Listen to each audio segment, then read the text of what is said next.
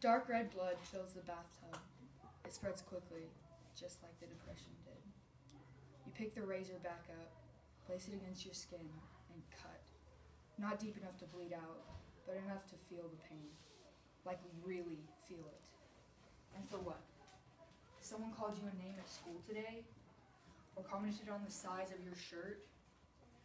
Or made fun of how your ears stick out a little too far? Whatever they said, do you believe it about yourself? Do you think what they said was true? Well, guess what? Those are just numbers, adjectives, nouns. We use them every single day. Your blood is not worth their words. There are 3 keys to being happy.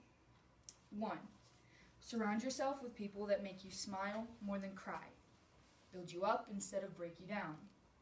2, find a hobby that satisfies you and motivates you to do better. Let yourself be distracted by something positive instead of something negative. 3, ignore and push away anything or anyone that causes tear stains on your pillows and streams down your face or makes you feel bad about yourself. Self-harm is a choice. It is not forced upon you. No one decides your actions except for you. So when the haters attack you with words or physically, you don't have to respond in violence or cruel language or by harming yourself.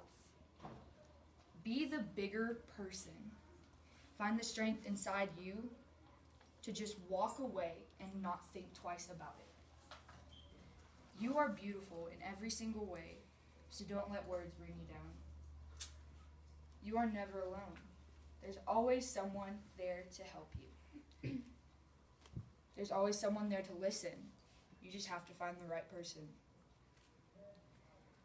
So when someone just keeps knocking you down, show the bullies, the judgers, the jerks, the selfish, the comments, the glances, the teardowns, that you're strong enough to not let what others say or do keep you down.